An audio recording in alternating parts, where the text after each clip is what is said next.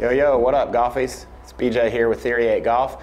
Today we're going to talk about lead hand, which is usually our weaker hand, placement for club. How do we grip the club? Where in the hand does it need to be to have the best control with our weaker hand? Now, the thing we like to do with our students is to show them how to leverage the weight of that club when it's out there. It gets pretty heavy as it's farther away, and so how do we leverage the weight of that just using our lead hand or our weaker hand?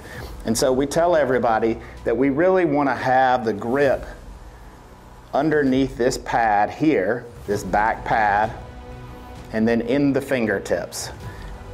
And we should be able to really kind of let it go and hold it with that finger and that pad and it not fall. If it gets up in the palm or not supported by that pad there, and we try to do that, we will lose the club right away. We can't control it.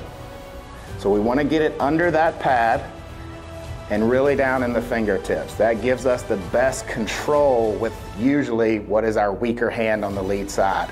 And the best way to check that is this drill. Take all the fingers off and you should be able to control it because it's leveraged on that pad with that front finger there. You can have all the fingers on or you can just have that front finger and you should be able to control the weight of that head out there.